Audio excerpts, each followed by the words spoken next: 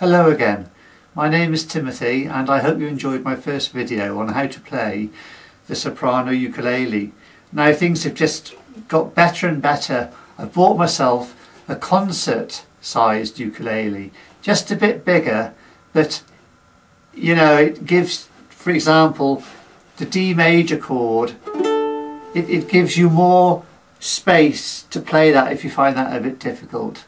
Now, if you remember what I said in my previous video, what you've got to do when you start playing, this may sound a bit laborious, but you have to tune the strings. So I'm just going to do that for a minute.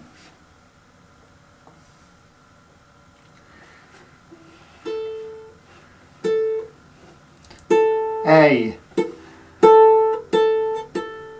So the A string is done. G, G, C, E, A. Isn't that a lovely sound? I could play that all day, isn't that great? So if you've got a soprano ukulele, you know, just consider buying a concert-sized one, you won't regret it.